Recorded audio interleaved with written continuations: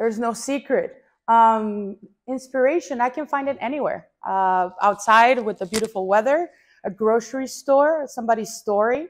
I'm not afraid to ask. That's the secret. It's my first baby. It's BOCA. I grew up there in the sense of maturing, believing in who I am as a chef and as a restaurant owner and as a leader for my staff.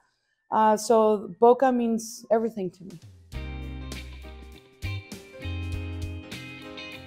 Treat them with respect. Treat your staff the same way you want to be treated. Never put a very visible line in the sense that you're the owner and they're their staff, but never make them feel less. Always, I personally ask questions like, what do you think of this? Can you do this? But if it happens, because people get tired, if they're not performing in the level that I need them to perform, I'm not afraid to tell them, hey, dude, you are lacking of this, and that. Never confuse friendship with years of what they've given to you.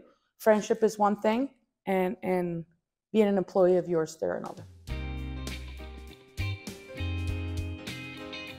Well, I have learned patience is a must, and I don't know, when my parents were shopping to make me, I didn't come out patient. Patience is a must in this industry.